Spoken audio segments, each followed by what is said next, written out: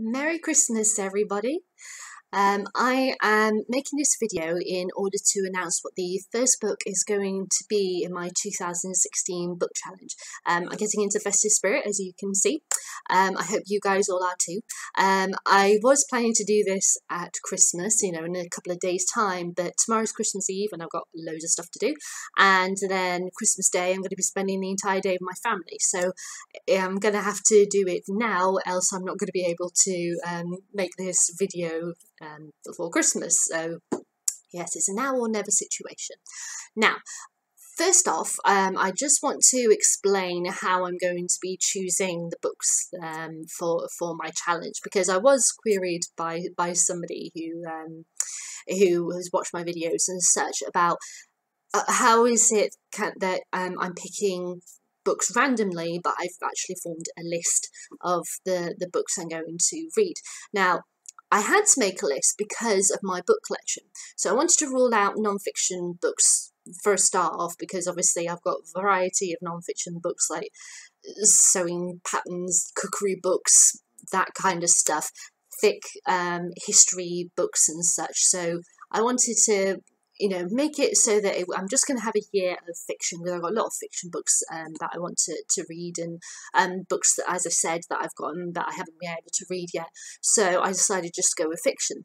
Then I had to weed through my fiction books and take out the ones that are too long to be able to read within a week. Take out, little tiny, little thin books and such, because I didn't want to have it so it's very short reads or anything. So, and I also wanted to make sure that there were certain, the books that I haven't gotten around to reading, fiction books, should I say, that I haven't gotten around to reading, all of them are in this group.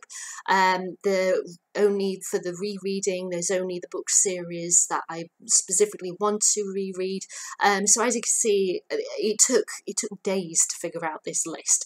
But I wanted to make sure that it was right and there wasn't going to be any issues with me not being able to read the books in the whole week, that kind of thing.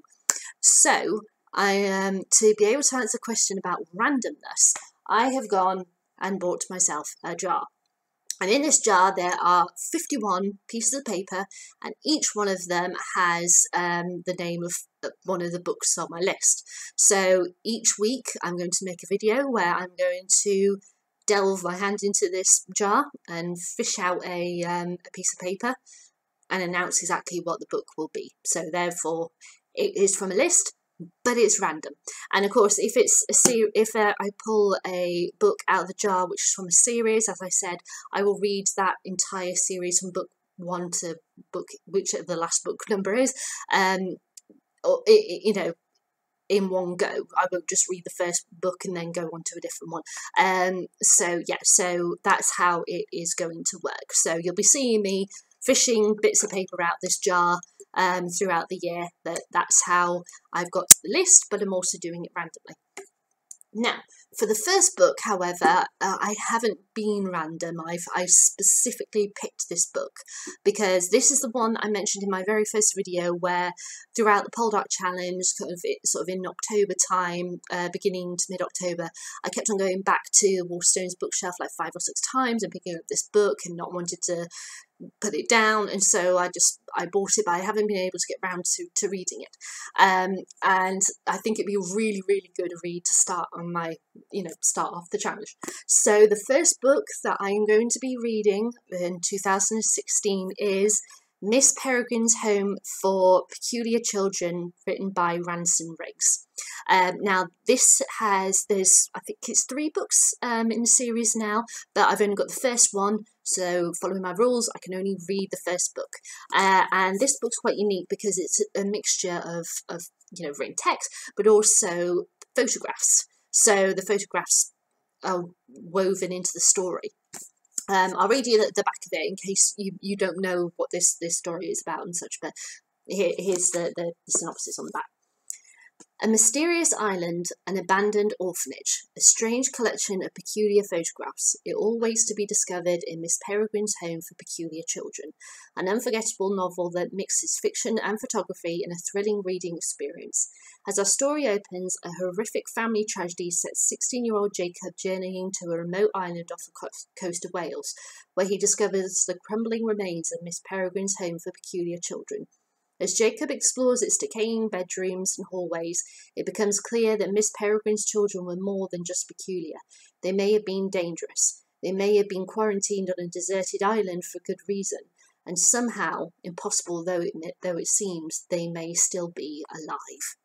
So, you know, the the intrigue, the drama, and I like a good, you know, kind of creepy, spooky story.